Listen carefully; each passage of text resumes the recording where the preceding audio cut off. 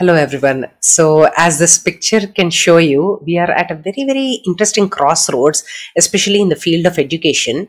And I have talked about this very recently, and I'm going to show you all the things that are getting impacted because of the onslaught of AI in the education field. So here, Harvard Business Publication has introduced an article by Ethan Mollick and Lilac Mollick. This is a great article actually. I have highlighted a few things. Student use cases for AI. So they make some very good points which I want to go over. So how is AI, penetrating into the field of education, and what does it mean for us educators, and how do we educate ourselves and our students about the potential and the flaws of AI? They have a few student use cases here.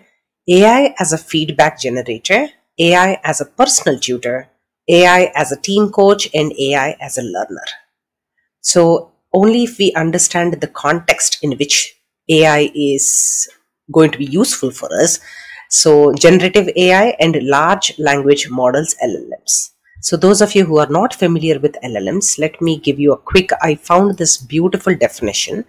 So as we know, machines are constantly learning to refine their algorithms to be able to better serve us, right?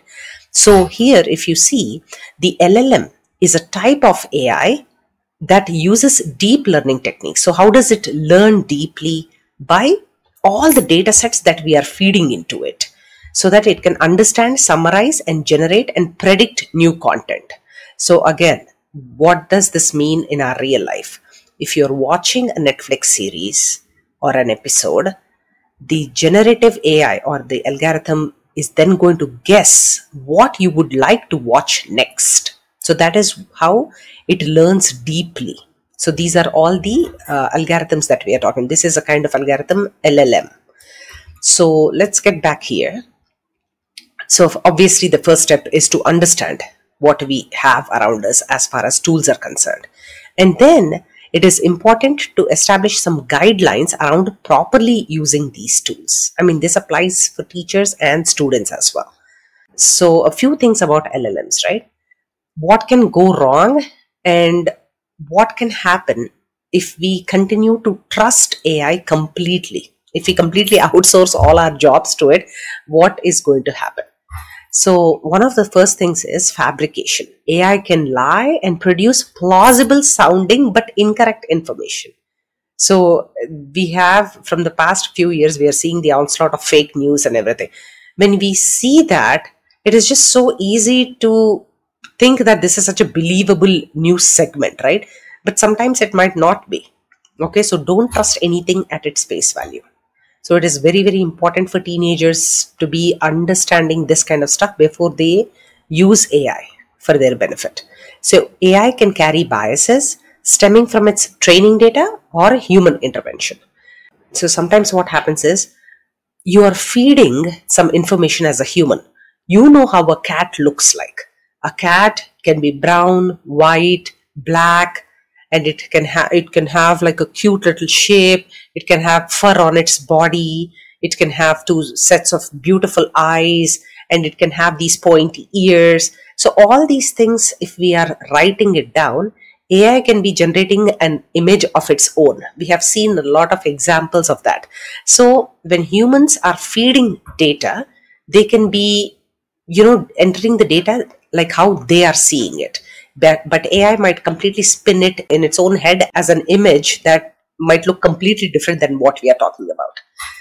The next thing is the current state of privacy remains unclear for many models.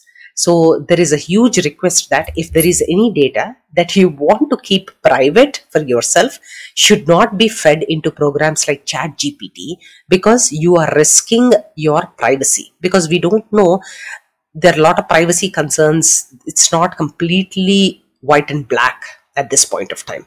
So because this is constantly evolving as humans and machines are continuously learning about this whole AI thing. Again, best practices. So, okay, what are the cautions? What are the best practices, right? You are accountable for your own work. Okay, take every piece of advice or explanation given by the AI with a critical lens and also evaluate each one for what it is.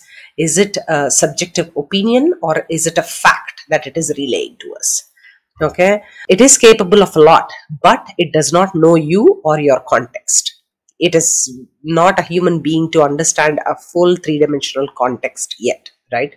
So again, the very same prompt can be radically different response from AI each time you use it. And this is possible because between today and tomorrow, the AI must have learned some more things. Okay, and the information that it is relaying you today might be completely different than what it is going to tell you tomorrow.